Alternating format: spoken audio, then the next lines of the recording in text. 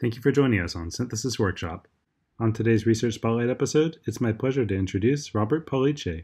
Robert got his master's degree at the Technical University of Vienna, where he did mechanistic work on CH activation under the supervision of Professor Michael Snurich. He subsequently completed his PhD at ETH Zurich, where he studied London dispersion and molecular systems under the supervision of Professor Peter Chen. Currently, he's a postdoc at the University of Toronto and the group of Professor Alain Espirou-Guzik, where he studies machine learning and automation in organic materials and catalysis. And with that, I'll hand it over to you, Robert. Thanks for joining us today to talk about your work.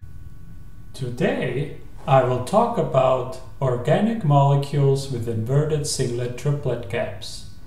Organic light-emitting diodes have become one of the most important screen technologies in recent years. A schematic depiction of an OLED device is shown to the left. They produce light via electric excitation. The emitting layer is sandwiched between the cathode and the anode. When a current is applied between them, the charge carriers travel through the layers and meet at the emitting layer. When the charge carriers meet in the emissive layer, both singlet and triplet excitons are produced in a 1:3 ratio due to spin statistics. Initially, they are produced in higher excited states, which, in most molecules, immediately relax via internal conversion to the corresponding first excited states.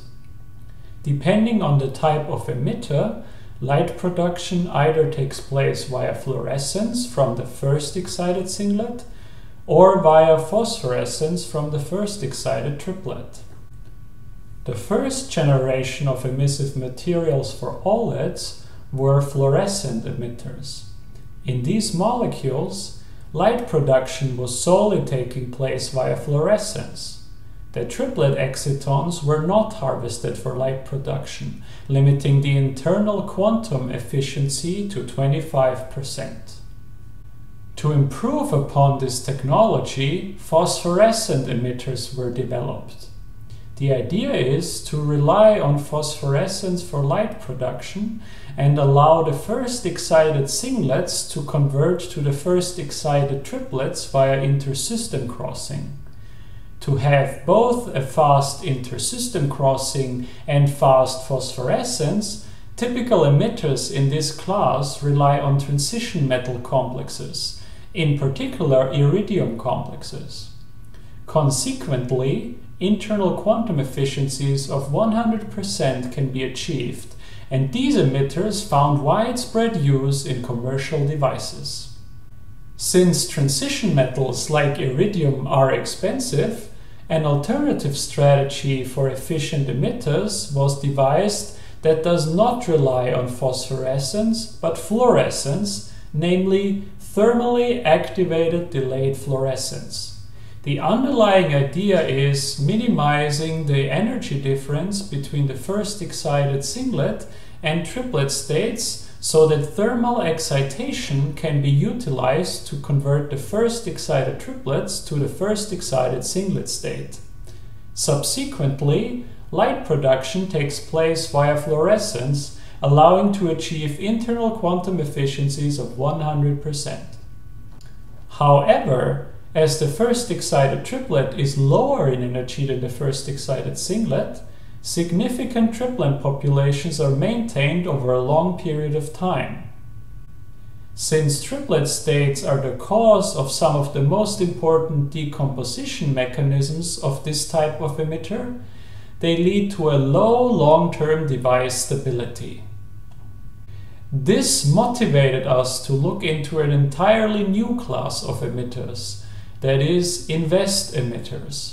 Invest stands for inverted singlet-triplet gaps, and it indicates that in these molecules, the first excited singlet state is lower in energy than the corresponding first excited triplet. Consequently, the conversion of triplet to singlet excitons is energetically downhill, which minimizes the triplet population over time and should increase the device lifetime.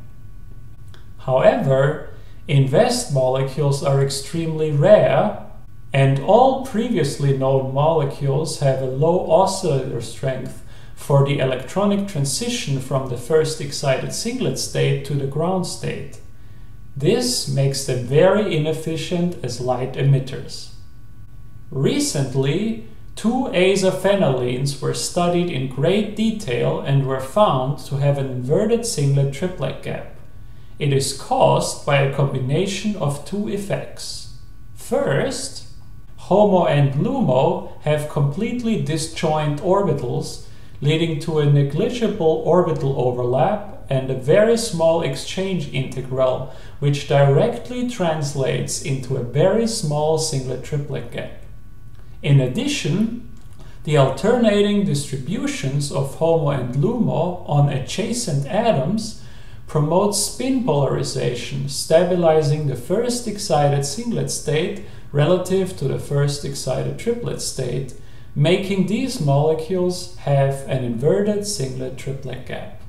However, these 2 molecules are not suitable as organic emitters, as their electronic transitions from the first excited singlet to the ground states are strictly symmetry forbidden. Consequently, the oscillator strength of the corresponding transitions is 0. So we asked ourselves, can we find molecules with inverted singlet-triplet gaps and appreciable oscillator strengths? To answer these questions, we set up a virtual design, make, test, analyze cycle to perform a multi-objective property optimization of the singlet-triplet gap and the oscillator strength via quantum chemical calculations. In this workflow, the make and test nodes were performed autonomously by a computer, and the design and analyze nodes were performed by a human scientist, so this is a human-in-the-loop, closed-loop approach. We started by investigating the properties of all permutations of nitrogen-substituted azophenylines, as depicted in the scheme to the left. The corresponding property map is shown to the right. The abscissa represents the singlet-triplet gap, the ordinate shows the oscillator strength. The ideal molecule we're looking for has a negative singlet-triplet gap and a high oscillator strength. So the ideal molecule is on the top left corner of this diagram. 4 molecules close to the top left corner are marked in red. Their structures are shown in this slide now. As you can see, they all have alternating carbon-nitrogen substitution in the azophenylene with a varying degree of total nitrogen substitution. Consequently, we were also interested in the effect of substitution of the core structures. Hence, we selected 18 small substituents with diverse electronic effects, including both electron donating and electron withdrawing, as well as substitutions based on the inductive and the mesomeric effect. The corresponding results are depicted in the property map to the right. The first thing to realize is that in this series of molecules, we already find invest molecules with a significantly higher oscillator strength. For us, this was important to see, as it suggested that further substitution could improve the property trade-off even further. Hence, we continued our design, make, test, analyze workflow and systematically added more and more substituents to the core structures. The corresponding progress as a function of time is depicted to the right. I would like to emphasize that this plot depicts the actual history of the discovery process. It shows the properties of the molecules visited as we followed the DMTA workflow. The progress of the oscillator strength is shown in red. The progress of the singlet-triplet gap is depicted in blue. Let us now look into a few important structures along the optimization trajectory. After initial exploration of the space, we found that installing phenyl groups, as in the structure shown, leads to an increased oscillator strength without affecting the singlet-triplet gap. Importantly, this allowed us to install further substitution at the phenyl ring. When we added an N-methylamine in the ortho position, we found that the oscillator strength increased significantly without compromising too much of the singlet-triplet gap. A subsequent introduction of an N-dimethylamine in the para position increased the oscillator strength and even decreased the singlet-triplet gap. Afterwards, we explored the space more extensively, improving the property trade-off even further, but without big improvements overall. While we were happy with the property trade-off in the best molecules we found, we were unhappy with the structures themselves, as the core azophenylene structure depicted here only has very minimal literature precedence. We could only find one patent from 1975 that ever synthesized a related structure as depicted here. The harsh conditions necessary for this synthesis makes this family of structures hard to work with, and we anticipated that significant synthetic development would be necessary before this family of structures could become interesting for experimental study. Hence, we moved to a different core structure but followed the same general type of substitution pattern to find alternative candidates with somewhat worse but still acceptable property trade-offs. The important advantage of this molecule is that efficient synthesis of the core structure are well established, providing an entry to realize these structures experimentally. The synthesis of some of the best candidates in this family is already underway in our group. To conclude my talk, I showed you that our computational study found molecules with both inverted singlet-triplet gaps and appreciable oscillator strength. As mentioned before, synthesis of the most promising candidates is already underway. And finally, we believe that invest emitters will be the next generation of emissive materials for OLED applications.